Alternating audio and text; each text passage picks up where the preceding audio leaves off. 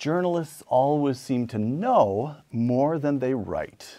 Today, we will test that proposition. With us, Fred Barnes and Steve Hayes. Uncommon Knowledge, now.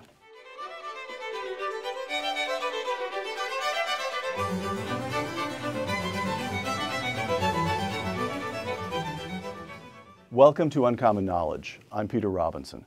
Fred Barnes is the executive editor and a co-founder of the Weekly Standard magazine and a regular contributor to Fox News. He served 2 years in the United States Army and received his undergraduate degree from the University of Virginia. Stephen Hayes is a senior writer for the Weekly Standard and a panelist on the Fox News program Special Report with Bret Baier. He holds an undergraduate degree from DePaul University and a graduate degree from the Columbia School of Journalism. Fred and Steve, welcome. Thank you. Thanks for having us. We are in the middle of the campaign.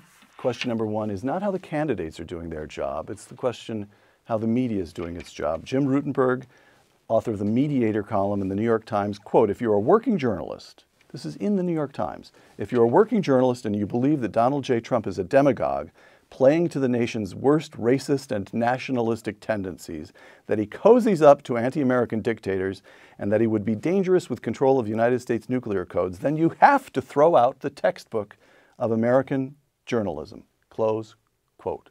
It is the right and moral thing to do to take objectivity and toss it over the side because Trump is Trump. On a scale of 1 to 10, let's say 10 is worthy of a Pulitzer and 1 is beneath supermarket tabloids. Rate the performance in this campaign of the mainstream media. Fred? Well, it's been completely one-sided. It's told half the story. It's the Washington Post, which I get every day. You know, will have 4 or 5 anti-Trump stories. Practically nothing on Hillary. You know, as if Hillary is Mother Teresa or something running. It's all anti-Trump. It's really, and they forget entirely about Hillary. There are people who write that are so obsessive. You have people in the media that are so obsessive that they can only write about Trump, and it's all negative. And Rutenberg puts a fine way of saying it. But I mean, we could say the mainstream media has been anti-conservative, anti-Republican forever and ever and ever, but something new has happened. This time they feel justified. Well, they feel justified, and they're admitting what they're doing. You know, normally they would say, "Oh, I'm not biased. I wouldn't. I'm just looking at this and judging it to find out what's true." As Rutenberg says, and he's right. No, we're not doing that. We've decided this guy's bad, and we want to kill him. So it's gone from who, us, biased, to damn right we're biased. Yeah. Steve? Yeah, I mean, I probably agree with Rutenberg more than you might expect. I mean, I think that what he argues. Opinion magazine. Well, I do. No, that's the difference, actually. Yeah. I mean, I don't think he's necessarily throwing over objectivity. He's saying if it's objectively true that Trump is these things that I suggest he is, we ought to write about it, and we ought to not be afraid to write about it. I get that. Where I think the media have fallen down is that they don't call out other candidates or public figures in the same way that they've called out Donald Trump. So the New York Times has made a big thing about calling out Donald Trump when he lies and using the word lie. Right. Fair enough. I think that's defensible. I think it's necessary. They have not done the same thing with Hillary Clinton. They have not done the same thing with Barack Obama. And I'll give you 2 examples. Hillary Clinton's 11 hours worth of testimony on Benghazi. She lied repeatedly throughout her testimony. You reported on that in a piece, the headline of which was, quote, "absolute categorical lies," close quote. And I think it's important to call her out on that. I mean, this is not, gray area. Well, she might have been fudging. In one instance, she testified under oath that Sidney Blumenthal, from whom we have dozens and dozens of emails to Hillary Clinton from Hillary Clinton giving her advice on Libya, he was being paid by the Clinton Foundation. She testified that he was not an advisor. There is literally not a better word in the English language to describe what Sidney Blumenthal was. And the New York Times did not call her out for lying. In fact, they wrote a piece the next day celebrating her performance. And then the one other example I'll give you real quickly is Barack Obama on Guantanamo. The President of the United States gave an interview to Yahoo News in December, talking about Cuba generally. He was asked about Guantanamo, and he said, "We always knew that there would be a handful of people who go back to the fight." Well, in fact, his director of national intelligence produced a report citing 196 people who have gone back to the fight. So it wasn't a handful. We know that 196 of the bad guys that we released from Guantanamo are now trying to kill us again. Correct. And the president said one handful. He also said that the people that he's released were, quote, low-level individuals. They're senior al-Qaeda, senior Taliban, bodyguards to Osama bin Laden. It's not true. It wasn't true. And nobody called out the President of the United States. Where was the New York Times writing front page above the fold stories about the President of the United States lying about something, about releasing terrorists back to the fight in the middle of an ostensible war? Okay. Back to Trump. Let me give you just a little handful of quotations and then a couple of questions about those quotations. Jonathan Chait of New York, quote, New York Magazine, quote, Trump poses a mortal risk to the sanctity of American democracy and world peace, close quote. I'm not quite sure how you pose a risk to sanctity, but still, you get the idea. The Atlantic Magazine, this is just a couple of days ago, the Atlantic Magazine has now endorsed a presidential candidate for only the second time in that long history. They endorsed Abraham Lincoln, they endorsed Lyndon Johnson, and now they have endorsed Hillary Clinton, writing of Trump that he is, quote, the most ostentatiously unqualified major party candidate in the 227-year history of the American presidency. Okay, so the first question is to the substance of those claims. Is Donald Trump a mortal threat to the republic? I certainly don't think so. He wouldn't be, I don't think he's somebody that I would choose to be president, but you have two people running. And one of them's Donald Trump and the other one's Hillary Clinton. And look, it's hard to write positive things about Donald Trump, the candidate, or even Donald Trump, the person. But he has one thing that nobody else has. He is the one person who can keep Hillary Clinton from being president. You know, there's the Never Trump group, and then there's the Never Hillary group. And if you're in the Never Hillary group, you have to be for Trump. Got it. Next question on the way the press is just, on the way the press and Steve Hayes have responded to Donald Trump. If all this is true, that Trump is the madman, he's uniquely unqualified, he's something we've never seen before in American history, how can it be that the press so vividly sees this and something like 49, 48, whatever the polls are, % of the American public doesn't? Something's not working.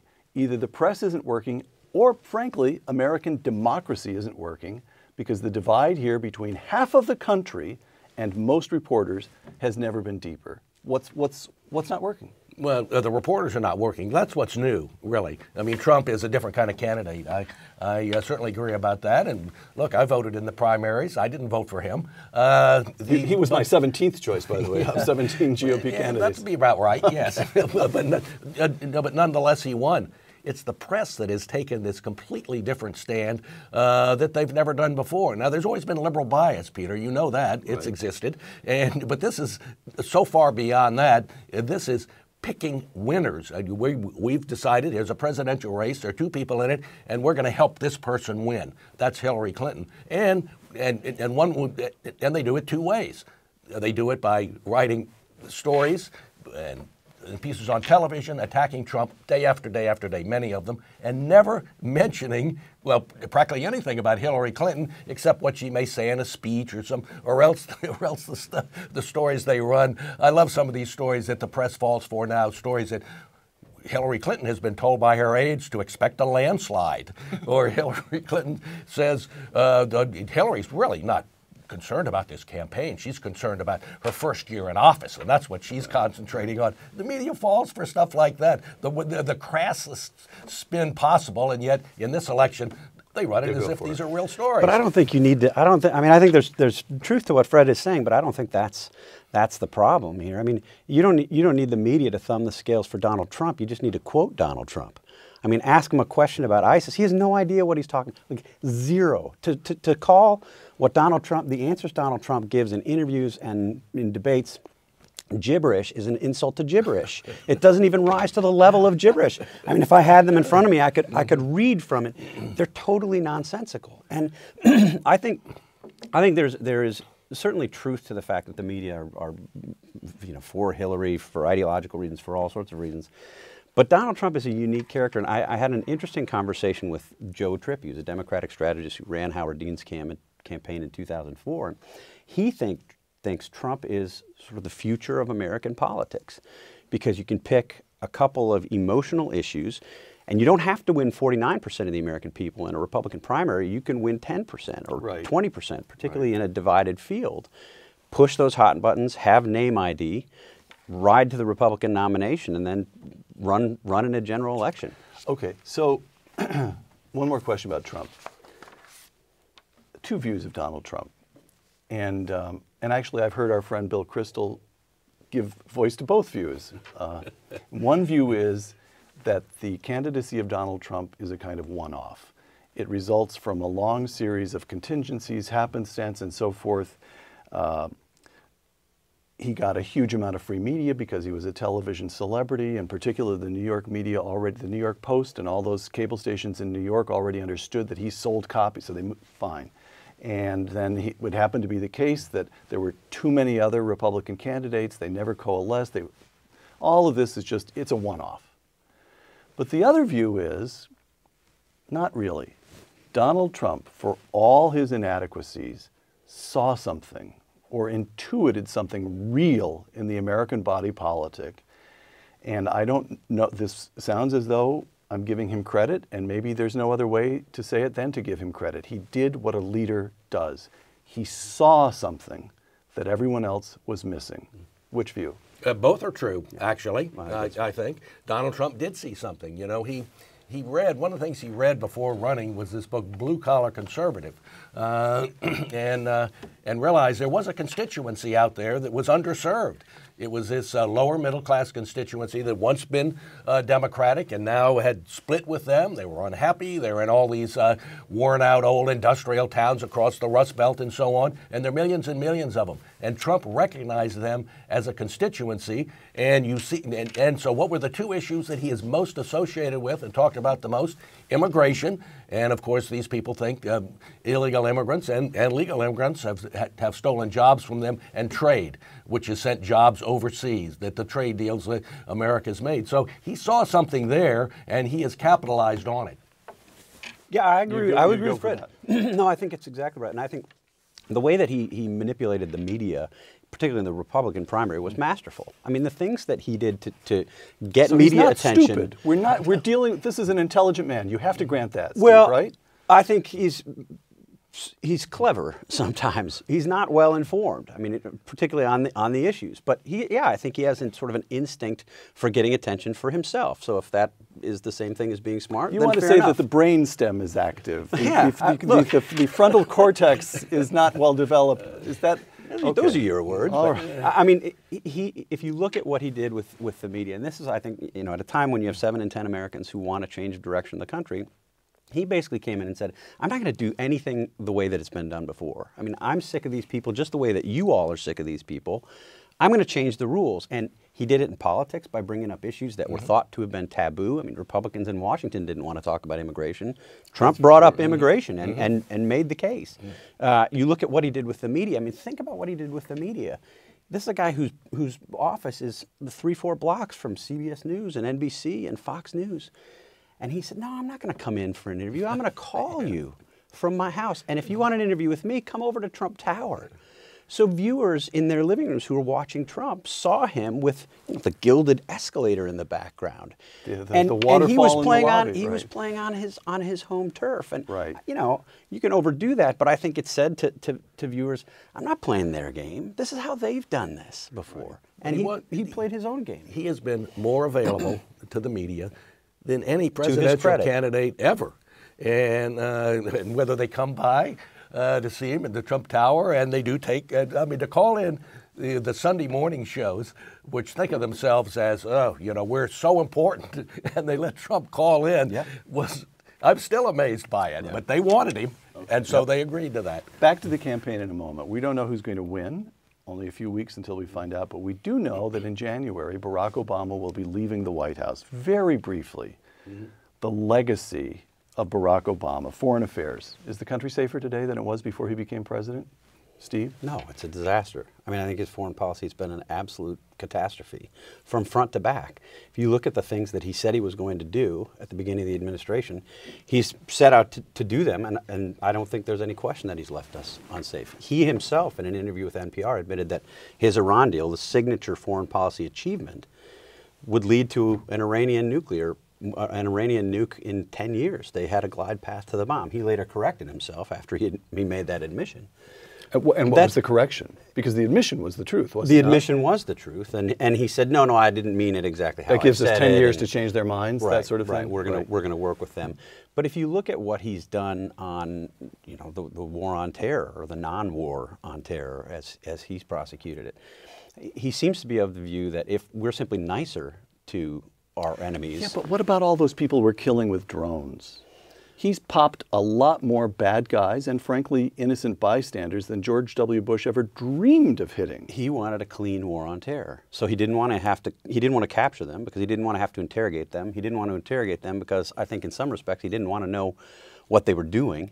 And if you look at what he's done with Guantanamo, at the way that he has basically taken his hands off on al-Qaeda more generally, the way that he sold himself as having solved, remember, going into the 2012 presidential election, in May of 2012, the president said, al-Qaeda, we are close to strategic defeat of al-Qaeda.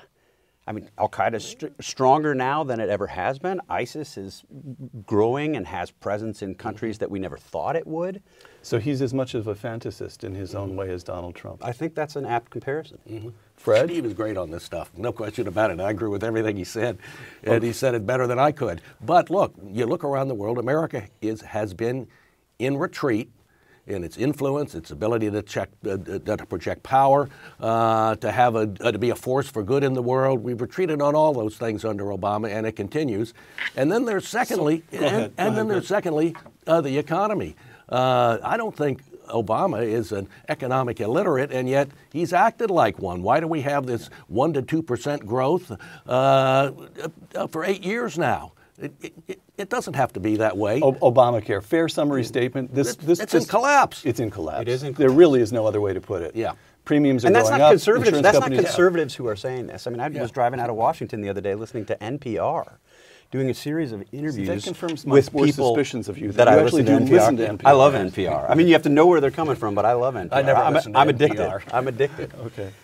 But they did a series of stories interviewing people who were the supposed beneficiaries of Obamacare. This was who the law was supposed to help, finding themselves with higher premiums, higher deductibles, losing insurance plans, losing doctors. I mean, everybody recognizes. I mean, if you take a step back and look, you want to look at the Obama legacy in totality, think of the three biggest things the president did, right? Obamacare. He came in, Obamacare would be one, the stimulus would be another, economic recovery, and the Iran deal. What evidence is there that any of those have worked? Obamacare is in near total collapse. The Iran deal we have reallied ourselves with Iran in a way that's remaking the Middle East in, I think, a potentially disastrous way. And the economy, the Wall Street Journal had a headline just the other day, U.S. in slowest recovery since 1949, 7.5 years in. How can you look at this presidency and say that it's been anything but a failure? Let me take you to one other component that's in the news a lot and has been since this summer, race. And let me quote your Weekly Standard colleague, Chris Caldwell. Quote, for most whites, Obama has not been a confidence builder. Obama's election was seen by many as the final act of the civil rights movement, that it should instead institutionalize and even bring a new élan to government programs that most citizens had thought temporary, that is, affirmative action, various forms of redistribution to various ethnic groups and so forth, was a shock. Any system of race-based transfers and rights will eventually polarize voters along racial lines, close quote. Barack Obama, a uniter and a healer. Fred? Yeah, he's certainly not either of those. And remember what he said when he ran in 2008. It wasn't that he was the more liberal candidate. It wasn't that he had more experience. That he was the candidate who uniquely knew how to end this era of polarization, that he would come to Washington and he would be with, bring in Republicans and he would talk to them and he would be bipartisan. Post-partisan, post-racial. And he would change Washington, yeah, and it was certainly post-partisan and post-racial. And now we know, of course, as Chris Caldwell writes, that things like affirmative action, they are just like any other government program. Once you institute it, it's there forever. Right. So, I want to get back to Trump and Clinton, but let me try this trick on you. Claire Booth Luce, whom Fred will remember, she spent her last few years in Washington during the Reagan years. Claire Booth Luce used to say that no matter how great the figure, history will give him only one sentence. Lincoln freed the slaves. Churchill saved Britain. One sentence for Barack Obama. Fred? Boy, I hadn't thought about that, but I will. Barack Obama presided over America's retreat. Yeah, Steve? I don't know that I can improve on that because it covers both the domestic side and the foreign side. The president of retreat. All right. I stipulate for our viewers that we are recording this show before the second debate, and professionals that you are, that you'll be very squeamish about making predictions. Actually, you're not squeamish about them at all because all those years of John McLaughlin saying, prediction! Freddie the Beetle Bonds? Okay, so... I don't mind predictions, I just mind accountability. That's what I don't like. Okay, so let's get to the predictions in a moment. First, just a little more about what's going on in the campaign. Analyst more or less on our side, Walter Olson, has said that this is our first European election. This is the first election in American history in which class divide is the dominant dynamic. And in our case, the American case, the class divide falls along the line of those who've been to college and can't stand Donald Trump, it turns out, and may not be enthused about Hillary Clinton, but are going to go for her, and those who have not been to college, and there Donald Trump is particularly among males. We are moving into European territory. Steve? Yeah, I mean, I think that's a fair way to characterize the election in sort of a broad sense, and the polling bears that out. Ron Brownstein has been particularly good on this. Ron Brownstein's where, LA Times these days? No, the Atlantic. The Atlantic has been particularly good on sort of cataloging this as the campaign has gone on. I would suggest that there's, and your mention of Walter Olson is what triggered this for me, that there's another sort of interesting aspect, an under-discussed aspect to this election, and that is the missed opportunity by libertarians. Walter Olson's a libertarian. Mm-hmm. I mean, if ever there were an election where libertarians should have had an opportunity to make inroads with the American electorate vis-a-vis the two major parties, this would have been it. Faith in government is at an all-time low today, lower than it was in the post-Watergate days, even. Mm-hmm. And you have two major party candidates who, in the Fox News poll that was taken 2 weeks ago, viewers were given two options, terrible or not terrible. Nearly half of the American electorate decided that these two choices were terrible. Mm-hmm. If ever there were a time for libertarians to mount a case, this would have been it. And they didn't. They failed. They nominated Gary Johnson, who has, in a series of missteps, I guess you'd call them, shown that he's not a credible alternative. So, but the Liberty, he's at 8% in the latest poll. So it's upper half of single digits. But that's hurting. Is that disproportionately coming from Trump? No, it's not at all. It's not. It's actually coming a little bit more from Hillary than from Trump. Oh, I see. Oddly enough.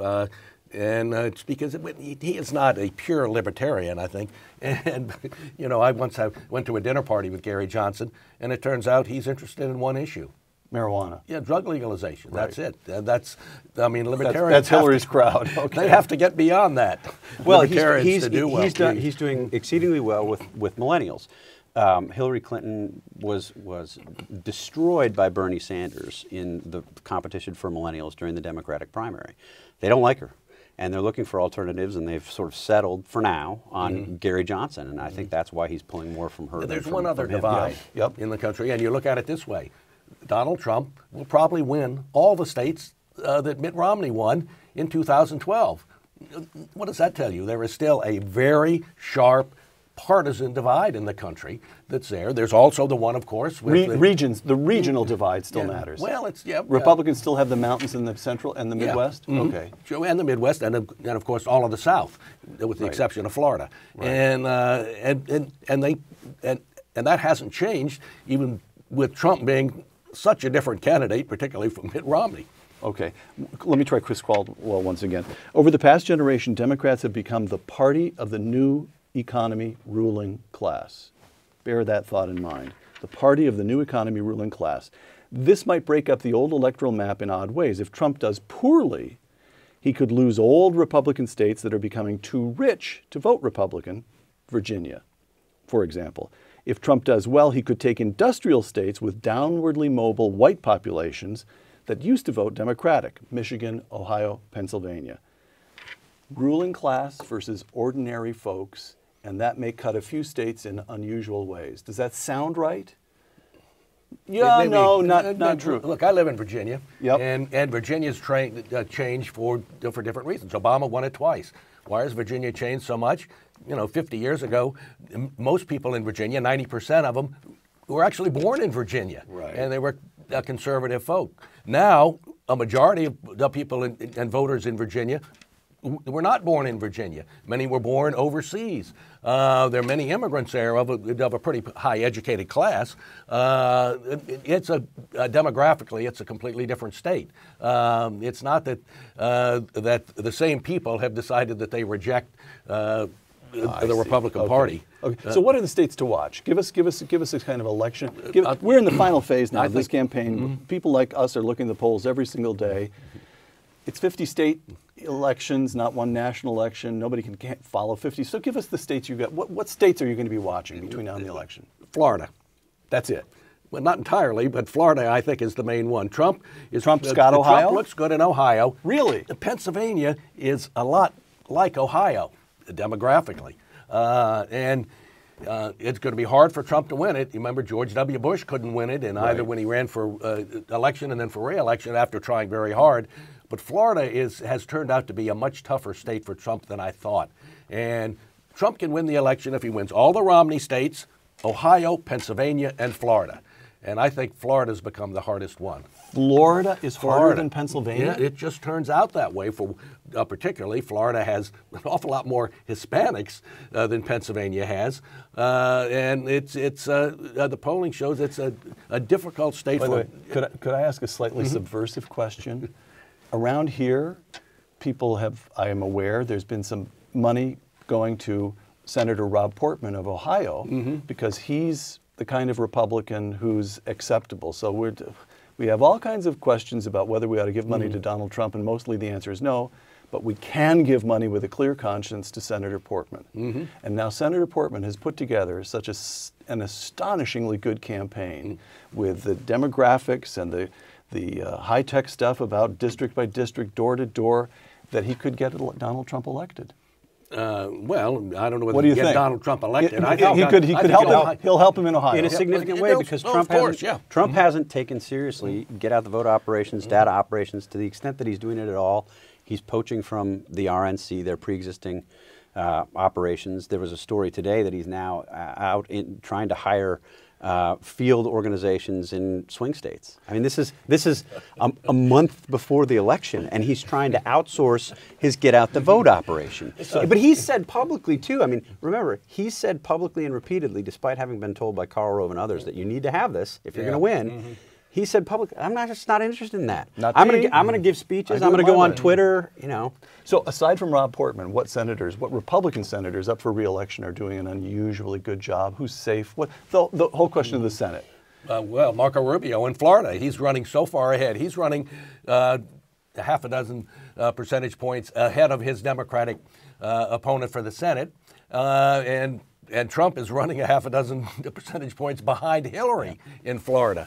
So Marco Rubio's doing very well. Of course, he's an incumbent running for re-election now that he gave up on his presidential campaign. So failed. What's the likelihood that if Hillary wins by a couple of points, well, we'll come to that. I think the general feeling is that the election is likely to be fairly close. And if it's a Hillary victory, what's the likelihood that GOP holds the Senate? It really depends. I mean, somebody like Paul Ryan, the House Speaker, says it makes a big difference whether Hillary wins by 4 points or 7 points. Now he hasn't given up on the election, but it does. And if it's say a 2-point race, Republicans still then have a good chance of holding on to the Senate. If it's a 5 or 6 point race, a Hillary winning, they'll lose the Senate probably. So it really does make a difference whether it's close or not. It's been interesting. I mean, just to ask you a question. I mean, if I would have said to you a year ago that Hillary Clinton could win by 4 points and Republicans could hold the Senate, you would have thought that was crazy. I would have thought that was crazy. Yeah. Right. I mean, I assumed for months that whoever won the White House was more likely to win the Senate than not. And if current polling is to be believed, Republicans have maybe a slight edge in keeping the Senate, or 50-50. Which really would be your 51. ideal outcome, wouldn't it, Steve, for the country? Well, look, I mean, Hillary I'm not, Clinton hemmed in by a Republican House and Senate? I'm not at all. I mean, the idea of 4 years of Hillary Clinton as president gives me shivers. I mean, I can't imagine Hillary Clinton as president. Close your eyes. It's now November 9th. Open your eyes. Hillary Clinton won, but the Republicans squeaked out the Senate. It's 51-49. They still retain. Mitch McConnell is still Senate Majority Leader. What happens in the country in the first 100 days under President Hillary Clinton? A total impasse. I mean, Hillary Clinton, I think, would be inclined to try to make some deals with Republicans, Paul Ryan in particular. And what would happen if she did? The left wing, the dominant wing, the energetic wing of the Democratic Party, the Bernie Sanders wing, they would go berserk. It would make her a president who couldn't govern. I think that may be the case anyway, but I think she's extremely hemmed in, except on one thing that matters to a lot of people, and that's filling seats on the Supreme Court. So, okay, so let's take it the other way. Hillary Clinton, it's now November 9th, Hillary Clinton has been elected president, and the Democrats just took the Senate. Now it's 52-48. Those close Indiana, Pennsylvania, New Hampshire all broke for the Democrats in the Senate.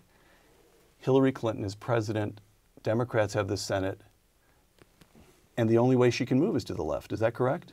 Well, she sort of, I don't know whether she'll have to move any more to the left than she did during the campaign, but she's a prisoner of the left. They're the dominant wing of the party, and they are relentless, and they are watching everything she does. What I'm getting at is that Hillary Clinton, if she wins, under there's almost no scenario that's at all likely under which she wins, under which she can claw her way back to the centrist position of her husband those years ago. That's not possible. I think it's not possible. And I'm not as sanguine about Fred that she would even try. I mean, Hillary Clinton is fundamentally a political person. I mean, that's what she does. It's what drives her. It drives her.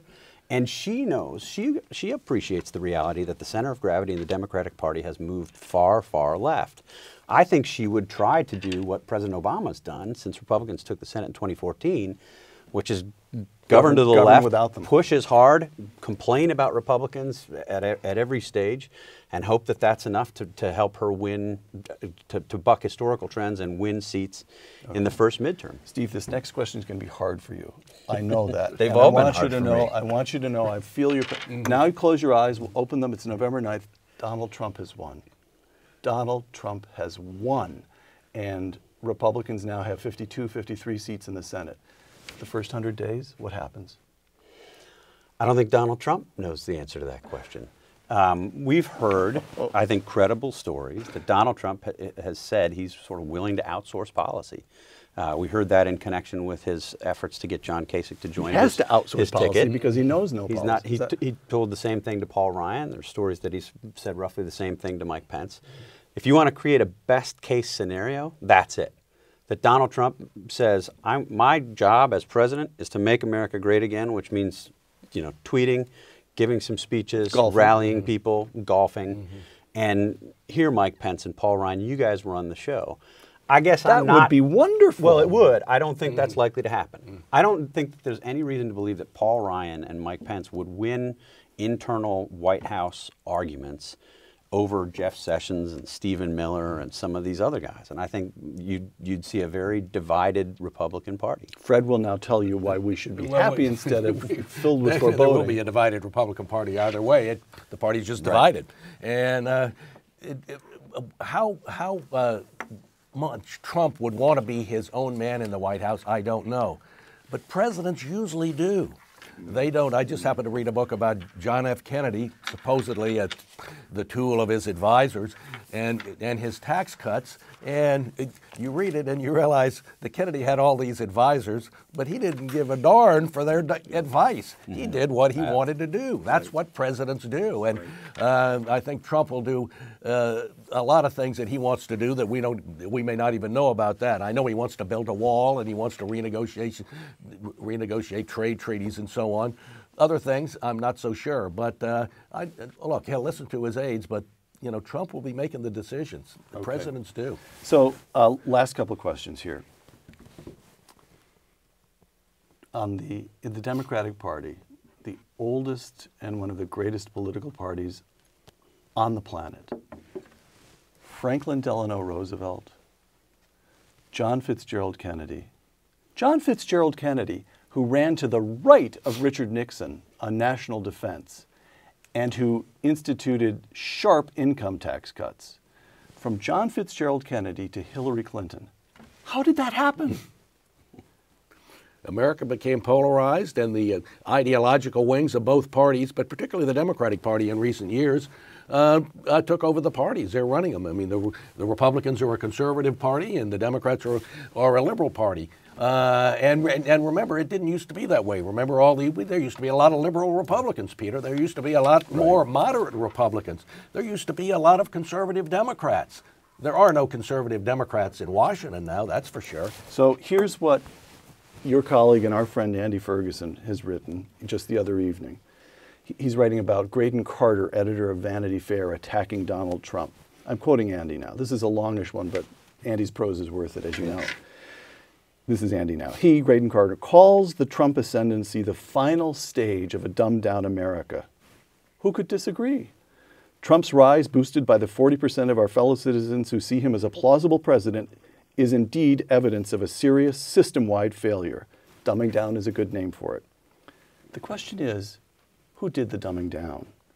Our public schools, our universities, our entertainment media, television, movies, popular music, the press, glossy magazines like Vanity Fair.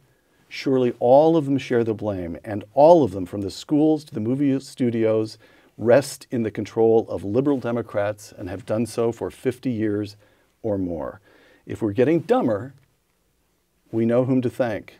How odd is their sniffy contempt for Donald Trump, the purest flowering of the culture they've created. You buy every word of that? Every word, and it is a penetrating insight that I don't think anybody else has made it quite so succinctly and powerfully as Andy has. Okay, so here's the last, I'm not sure how to articulate, yes, I know what I want to ask. Here's my last question, fellas. Hillary Clinton and Donald Trump, Fred and I are older than you are, Steve, but in our lifetimes, there have not been two candidates so repellent. Is that fair? I think they're both repellent people. And we've just agreed that there has been a dumbing down of America. Is America in decline? Fred and I are old enough to remember the 70s when everybody said, that's it, we're in decline, it's like the end of Rome. And then along came Ronald Reagan and there was a renaissance, there was a recovery. And the country won the great conflict in which it found itself locked, the Cold War. Well, is there a possibility of such a recovery again? Or has something happened about the dumbing down of the culture? Has something irreparable taken place? Steve. Well, let me answer the question two different ways. If you ask me to give simply a descriptive answer and a cold, hard assessment, I think there's no question that America's in decline. For the reasons you suggest, for other reasons, the dependency on government, the entitlement state, I mean, the fact that we're not dealing with entitlements, we're passing on this debt to our kids. So I think on just a purely descriptive basis, that would be accurate. I can't, however, afford to look at it that way. I have 3 little kids and a 4th on the way. Congratulations. You can't say, you can't, I think, be willing to say, nah, the American experiment is coming to a close. And it was great while it lasted. You can't do that. So you've got to keep fighting to restore it, even if it seems like a hopeless fight. The father of 9 grandchildren? The whole Trump campaign is based on the idea that America's in decline. That's why he wants to make America great again. That we're not great now. We've changed, and that slogan has really helped him a lot. The problem is it is very hard to change government and its direction. And there's only one person who's really done it in my lifetime, really, and that's Ronald Reagan. Now. Even that achievement proved temporary. It did, but it was important. Right. I mean, there were some things that Reagan did, as you would know, Peter, that were not temporary. He won the Cold War, or was the leading figure in winning the Cold War, and he turned the economy around for a while, and so on.